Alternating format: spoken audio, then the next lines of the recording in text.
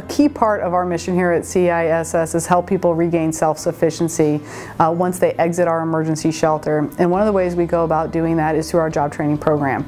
And it dawned on me very early on that the small little 750 square foot greenhouse and raised beds wasn't big enough to serve the population that we have here in our emergency shelter, but also their interest in agriculture. So there was one year that the little greenhouse had produced almost 10,000 pounds of vegetables and fruits, and was probably one of our most dynamic programs that we had. And so I had to look outside the box and find innovative ways to solve one of society's hardest problems, and that's creating a food secure state. Right outside of our emergency shelter is a 4-acre water retention basin that is hardly ever used other than to capture a little bit of water rain runoff, and then it exits right out to the Des Moines River. We work closely with the city of Des Moines, and we purchased the water retention basin for $1,000.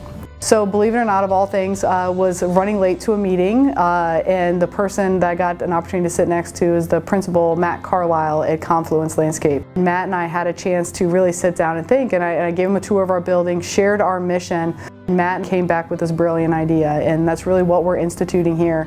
Expanding that larger greenhouse, expanding the agri-hood into a beautiful downtown urban farm and a park that everybody can sit back and enjoy.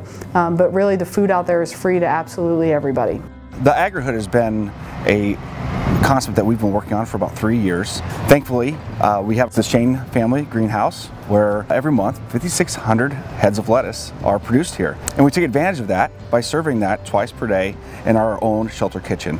Hiring Aaron Thormanson, our urban farm manager, was key to this entire process. Aaron every day has a gardening club where over 40 individuals in our emergency shelter just sit down for an hour and learn about agriculture, learn about farming, and learn even as they find stability in housing that they can have their own backyard garden. So it was Aaron's energy and compassion of service that really helped elevate this program. That's the best part that comes from this, is we are able to take clients and give them an opportunity to learn from experts on how to produce not just lettuce, but multiple types of plants and edible vegetables. This opens up them to a level of happiness and community and connectivity that maybe have been lacking for a long time. And so while the greenhouse checks a lot of boxes, it puts people back to work, it feeds a hungry community, I look at the lives that is changing both mentally and emotionally for the people in our shelter every day. The first time you see a child eat a cherry tomato or a sugar snap pea, when that's not normally a part of their diet, and it brings just pure joy to their face and they want more of them.